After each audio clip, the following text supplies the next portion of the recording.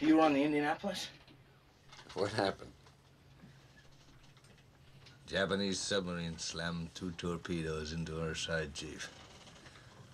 He was coming back from the island of Tinian to Leyte. Just delivered the bomb, the Hiroshima bomb. 1,100 men went into the water. Vessel went down in 12 minutes. Didn't see the first shark for about half an hour.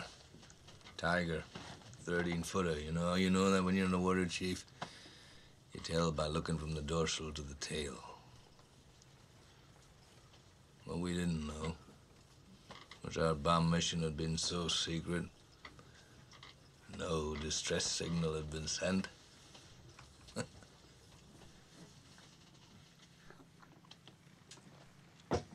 They didn't even list us overdue for a week. Very first light, Chief. Sharks come cruising. So we formed ourselves into tight groups.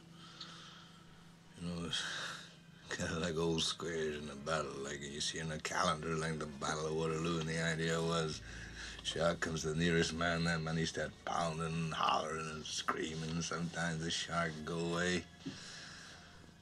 Sometimes he wouldn't go away. Sometimes that shark, he looks right into you, right into your eyes. You know the thing about a shark, he's got lifeless eyes, black eyes, like a doll's eyes. When he comes at you, he doesn't seem to be living until he bites you.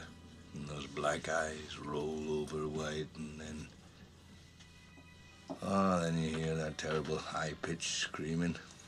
The ocean turns red, and in spite of all the pounding and the hollering, they all come in and they rip you to pieces.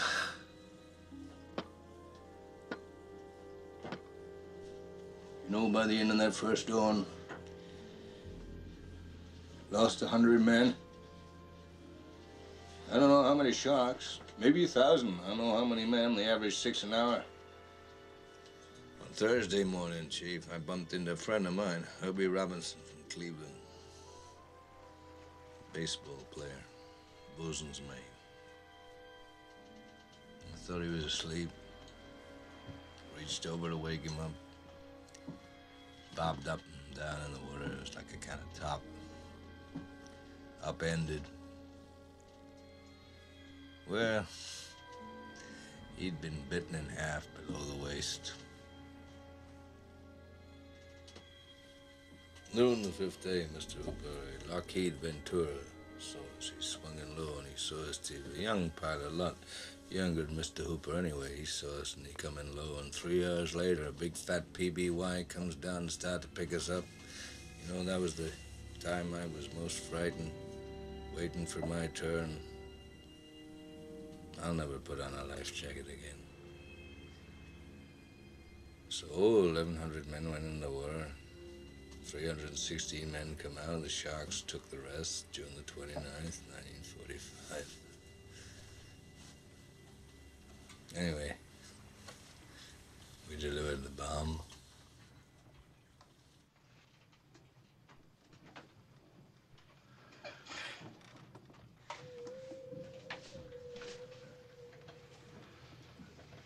What's that?